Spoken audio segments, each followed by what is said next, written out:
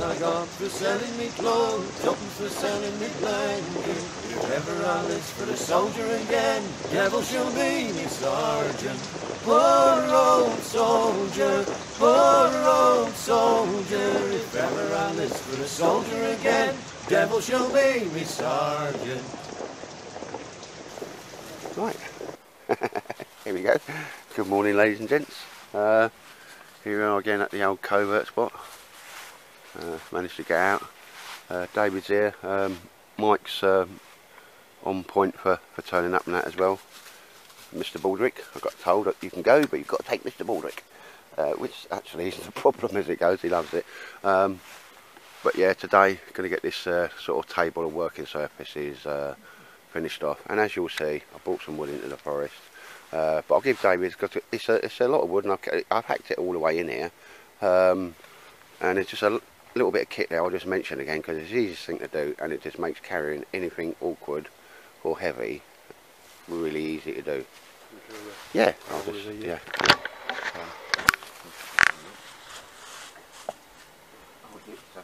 Obviously these are, you'll see what these are later on. It's not a lot of waste wood in here. I'm not cutting down anything that don't need cutting down.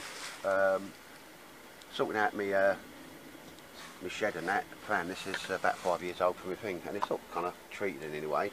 But it was the problem, logistics of getting it from A to B. Obviously it's a lot of slatting, and you know, that's a fair weight. But again, ladies and gents, that simple little tool underneath, put that through. Okay, obviously centre it so it's not either way, and then obviously, as I found out there, I just rolled it down to there, held that. How's that? How simple is that? How easy is that to do? Making a difficult task, you know, yeah, the easiest point of easiest, you know, route there, mate. Yeah, so you know, and that is the last one. You know, I just sort of kept it. You can make it up when you're there as well, mate. You know, little slip so it don't slip. All you need is a bit of paracord or whatnot. Goes round. Pulls round again, because that's what I used to bring a load of firewood back that time, mate. Yeah, easy enough to do. This one's a lot longer, so it has to be sort of in the centre. Just roll it round, and I found just grabbing that made that spot on. Yeah, easy to do. So that's the old. Got a name for it, mate. Not an original Mac-type wood design, but something works, and it's ever so simple. Just keep it simple, keep it stupid, and it works. And yeah, I'll explain why later on. I brought some wood in, but that's once I've done my coffee and chocolate biscuits. I'm starving. We're gonna have a little think about this. Yeah. How we're gonna do it, mate. Either the slats going long ways, or you know, across and that. And we're gonna get going on that. That's the data point. And to chill and to say, monkey dog. Look at him, little.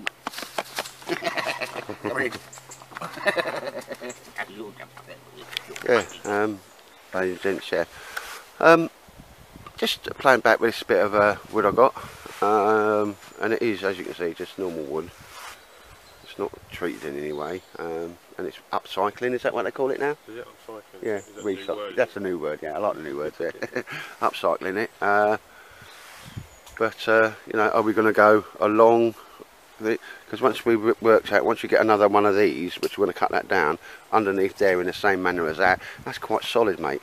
And we're thinking about how would we affix it, but the thing is, every time we go and leave, it takes seconds to set it up again, mate. Yeah. And all these slats could just be piled up there, you know, to about there, mate. You know, I don't think it's going to do anything. There's a slight. They're not going to be hanging over, ladies and gents. Obviously, we're not doing any cutting, but you know, if there's weight pressed there, obviously it's going to flick up. But I would like to be able to do that. And again, have a little trick about with things. So there's no fixing, so it's easily put upable, easily collapsible, very low impact. Because other than that, as we said, there was going to drill like 2 holes there, and just lash it to this bar with paracord all the way down, but then it's kind of permanent, mate. Yeah. And does it need to be? Because we're just having David's doing some bushcrafty things. I don't know what I'm doing. I'm just trying to make this. No. You're whittling, sir. You're whittling. Yeah. You're whittling. It's okay, sir. Whittling's fine. Yeah. Because your brain goes when you whittle, doesn't it? No, and yeah. So we're just having a little bit of a sort out as how to actually do it. Yeah, because there might be a little bit of left off, because the long ones need cutting down, obviously. Even to make a little table just for suit your chair. Because Ray Mears, contacted me and said, Ed, can you make them for my site? You know what I mean? I want one personal. And I said, Ray, no, you can fox to Oscar, make your own. But he wanted it like the flat pack to sell on his site. And I said, no, you get out there. You put it straight, you did. I did, yeah. I said, Ray, no. But yeah, we're just scratching, moozling as to how this is eventually going to do. Don't rush into these sort of things. No, you got to have a little. No, you got to think about it. Yeah, think about it, mate. Because once you cut the wood, that's your lot there, really. And at this point, I'm quite liking long ones. That one supported underneath, and we can just pack it down every time, mate. Yeah. You know, as simple as it needs to be. Yeah. So anyway, ladies and gents, when I've actually done something of interest, I'll bring you back. But it's a lovely day here, mate, isn't it? It is a lovely day. Because, you know, when you see the news and that, apparently we're going to get hit by the arse end of some hurricane or whatever. Yeah, so it's good to make most yeah. of it, try and get our funds out. It's lovely. Lovely autumn day, isn't it? Yeah. I do like autumn, mate, yeah. It's not too hot, like. Because when you're fat like me, you sweat a lot, you know what I mean? I'm wrong enough. So, but yeah, no, that chair's proper on one there, mate. Very nice. I'll see us making another one of them. Or try and make a little, you know, like a little thing there just to put your gear on, mate. Yeah. Just because we can. You do, isn't it? Yeah. Otherwise we'd be just sitting around drinking tea and biscuits all day long. What, it's normal. Just talking, drinking tea, and eating biscuits. Yeah. Normal standard operational procedure, because when you say SOPs, people don't know what you mean. Standard operational procedure, yeah. And obviously I bought the well, you'll see it later on, the thing you lay on there, you slip the pole through to make that a stretcher bed. Just, you know, get all the dimensions right. Where you got, Mr. Baldwin? What's that, Mr. Baldwin? What's that? Go get it. He absolutely loves it. He was sat on me Bergen, you know, like that. I'm putting stuff in it, and he sat on it, and I go, Baldwin, move. Baldwin, move, and he went, no, you'll forget me, because he calls me fat bloke. But look at him. He loves it. Hello, Mike. Very nice. All right. Actually, I think filming the bloke while he's filming is kinky, so I'll crack this on. But good to see you, Mike. Good to see you, mate. I will turn mine off as well. No, yeah, that's quite nice, ladies and gents. As Mark Smith has turned up, mate. Really good to see you again, mate. It's like coming to a home from home, isn't it? Yeah. Right. I was just saying, actually, I ain't been here for bloody ages. No, and also got the Ray Mearsbergen. Very nice. And it's got the Condor hatchet, which is actually quite nice, to be honest. It's got a nice sheath on it. I think it's better quality sheath than the Grantsford's Brookside, and Toby says the same, but he's done some nice paracord looking in there. Apparently these are called Turkish heads, and I've said, like, careful with the old Turkish lads. I've seen that film, that prison film. No, but that's a nice bit of work down there. It really will give you a good grip, like. So there's a couple of bits, here's brew kit, and as always, you always bring a bit of kit over, you know, if you've not tried it out. But as I said, that is my Man Points Bergen. It's probably got, still got dust on it from some godforsaken place in the world carried by a British soldier. Oh God. Yeah, I think you'll be right there. Mike's got a hammock. He's gonna play with your hammock, are you, mate?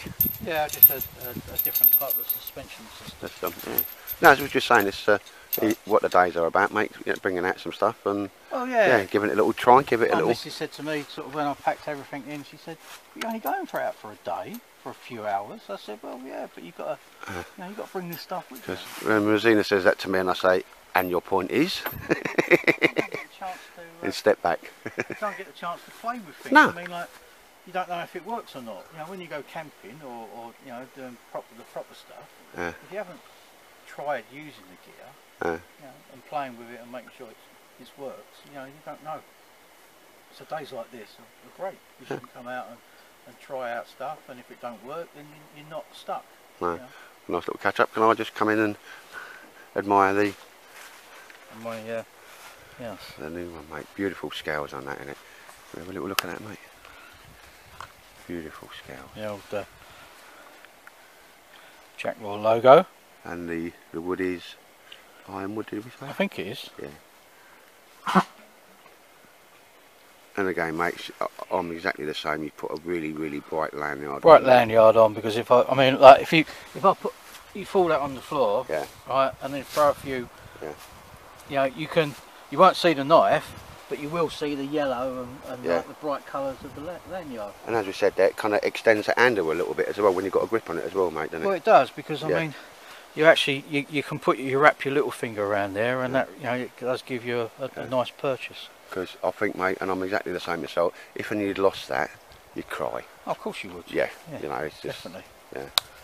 But yeah, it's very, very nice. So I think Sandy's got a little way where he's got a little thing where it kind of clips in, and I mean, that shouldn't fall out. Oh well, no, but again, that's the last thing you want to lose, though, mate, because it will be, what's that film they call it, crying game?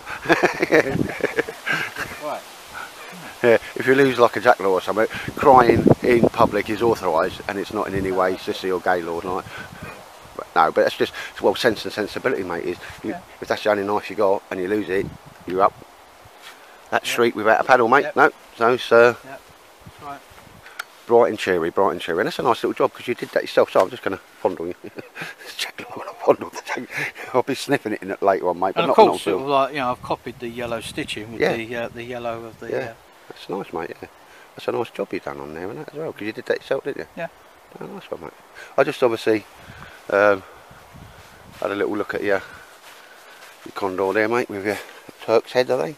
They're Turk's head each end. Yeah. Right, and then all these are just half pitches. Yeah. And the very nature of the half pitch is that it then spirals around the handle. That's nice, mate. And I mean, it was a play really. I just wanted to try it out. Yeah. Right, and but it does, you know, give a good grip. I mean, there's no way you're gonna slip down on that, and it's comfortable when you choke down. Yeah. Right, and I mean, because the Condor axe is not a felling axe or anything like that, is it? You know, it's a, you know, it's a Campax. Yeah. And it plus also, I mean, there's about 30 foot of paracord on there, which is always good news there, mate. Yeah. So if you're short of something, you've always got something to fall back on. So just because it is a good sheath, mate, isn't it? That's better than, as you know, the ground fours, as we say. Because it's the first time I've seen one of these up close, mate. And that's a nice little, small little hatchet and that as well. Yeah. So just say that's quite nice. You know, it's pucker, isn't it? Yep. That's solid. You know? Yeah, it does hold a good edge. Yeah. And that's, as we said, like, if it's small and light, you're always going to have it with you, mate. Exactly. Isn't it? Yeah. I mean, this will fit in your bag, no problem. Yeah. And it's not. I mean, one thing I do need to get for it is a belt loop. But again, Dave, because like it's something you can wear on your belt, and it's not. It's only really the same sort of weight as a decent sheath knife. Yeah, you know. Yeah. So that and a knife. Yeah, and you're sorted, mate. Yeah. Yeah. Nice one. It's got that Ray Mearsburg on there, mate. No, but I'll tell you what, no, I joke and sometimes I bulk at the price, but that's a very nice pack, mate. Yeah. No, I quite I mean, it's almost the same as mine, but mine's got, like, as we talked, man points. It's still probably got Afghan dust on it or something, mate. No. Well, for 30 quid, mate, you can't chuckle, because I'm going to do a few mods on that, if that makes sense. Right. And for that price, you know what I mean, you don't mind. But yeah, so I think we'll have a little play about with this and get something sorted with it. And I'm very much going with the idea that it's all packed up in one thing when we go, mate, you know? Yeah. Rather than secured down and left there. But it's all looking a bit woody at the moment, but you know, the weather will get to it and season it or darken it. I would prefer, personally, as I said, my preference would be for something more natural. Yeah, you know, like that, mate. You know, and I agree with you, mate, but you know what this place is like, mate. There's not a lot of deadfall. And I know you're the same as me, mate, and everybody else. I'm not cutting something down. No, just no, too right. No. So that will do until something, you know, different comes along, mate. Yeah. No, I certainly wouldn't advocate cutting anything down. No. I mean, for some of the bars, there is one out there that come down in the wind. So when I had a mooch about last time, mate, that's where these two bars come from. And so, you know, I'll harvest stuff that's down, but how rules. All right there, Mr. Baldrick. This is you. More did. Where's more Scooby snacks? More Scooby snacks. He loves his little. When he put this on, he gets really excited. He knows he's coming to the woods. So I want to be an army dog, Dad. I want to be an army dog. Well, anyway, ladies and gents, I'll shut up and we'll get something done. Right, ladies and gents. Obviously, we decided the long ones that go across we're going to cut straight in half. So how do you cut a piece of wood in half when you don't know how long it is? And again, I could have brought out a tape measure, but let's not. So as you'll see here, I hold a salt pioneer army trick, exactly as long as a wood. You then take your piece of string, ever so simple, put that there. See how simple it is. Mark that, cut that, that's exactly in half. See how simple that was? And obviously this one will be a marker for all the rest. So that's how, obviously if you wanted it cut in four equal pieces, that would be your cut line, and then you'd use that one to do all the rest of them. So it's just an easy way, expedient way of measuring something and getting it in a half or quarters or whatever. And again, just a little point to note, really. But some people might think, actually, that's so simple, I wouldn't have thought of that. But if you want something in half or whatever, or in quarters, as you see. And I'll shut up now and get on with that. All I'm going to do is mark that there with a knife, because I'm not bringing out Sharpies on, I think. Gives that a cut, and then we're on point for the rest of them, ladies and gents. And obviously, like a level in the woods, you can do it by eye, which is probably fair enough, but when you're building steps or something, like a clear water ball, like a Nalgene type water ball, water is always will find its own level in any situation, and that can give you an indication if something's level or not. It's not going to be applicable on this, because we're just doing it by the old Mark 1 eyeball.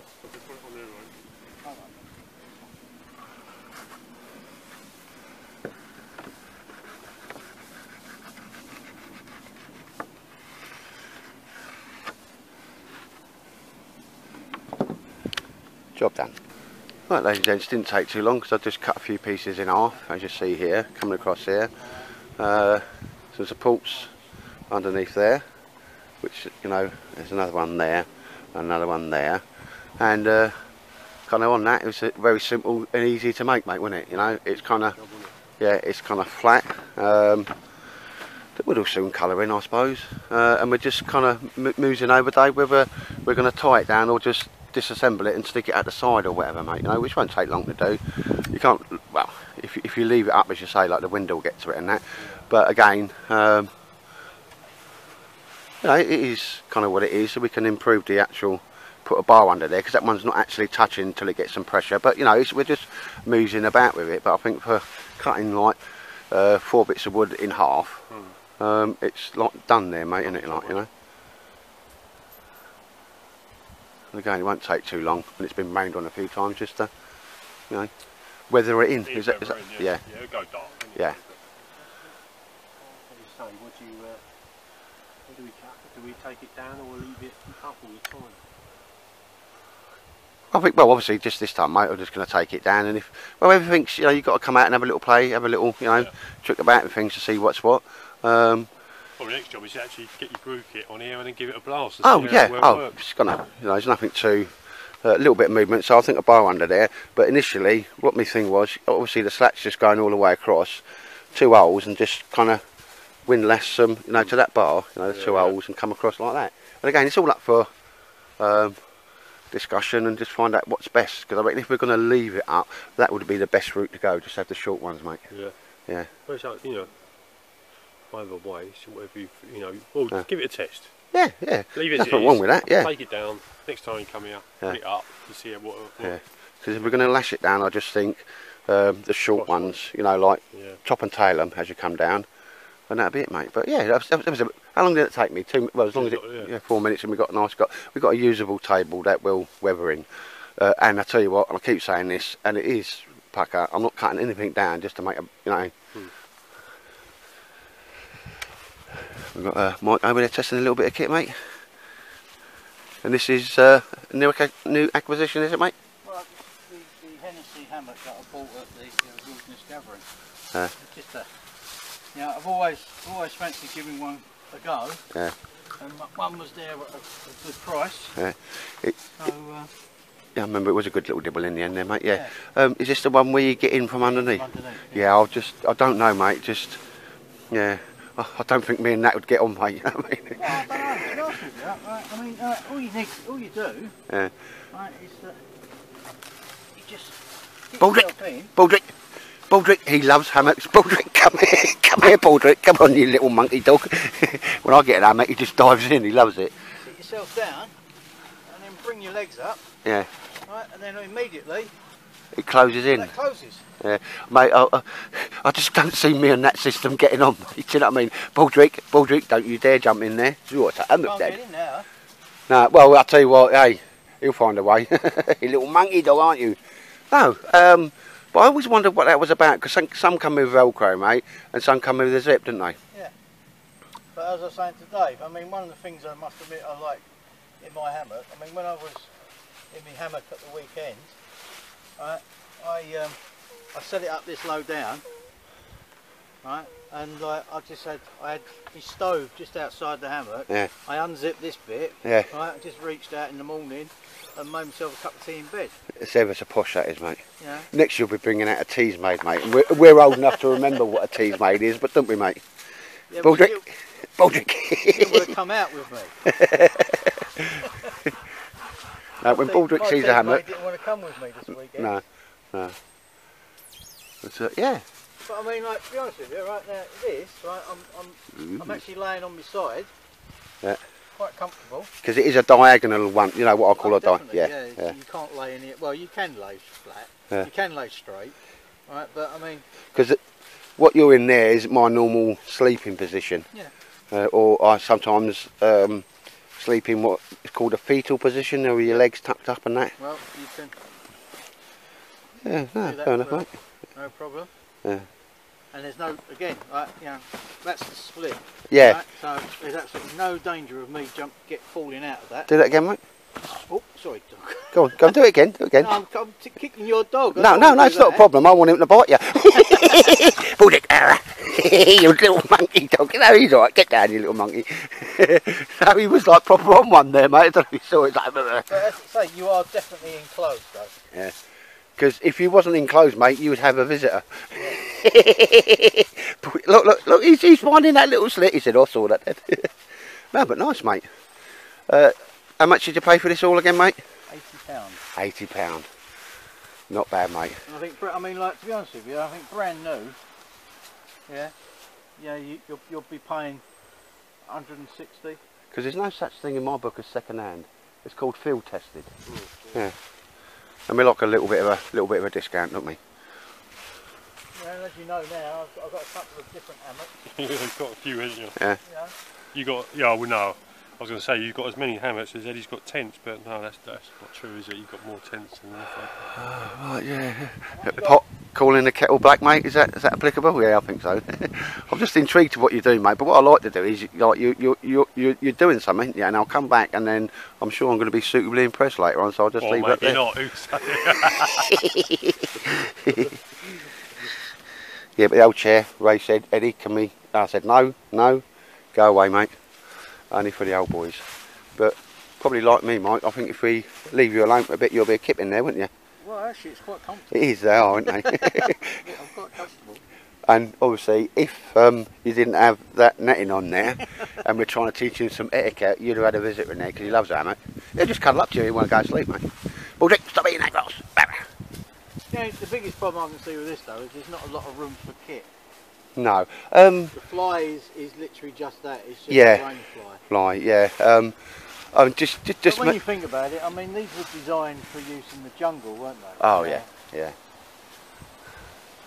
See, jungle, man points. Hence the reason I think why the Velcro bit underneath, because to be honest with you, as soon as you get in it, bang, it's closed. Yeah. Right, it's closed. I mean, the one thing that I've noticed with my zip one is I tend to leave the zip open.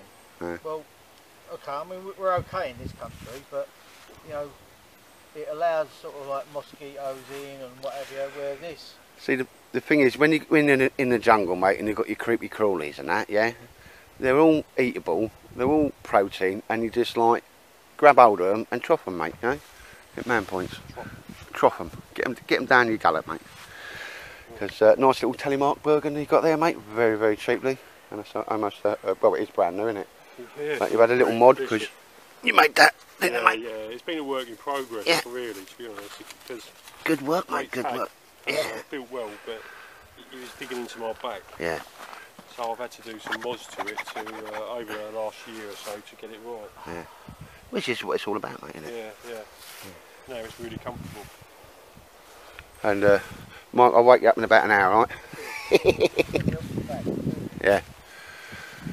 Yeah. Not 100% sure what we're going to do. Anyway, that's kind of done as it's going to be for the moment, anyway, because I want to get on with something else. But yeah, so didn't take too much to do.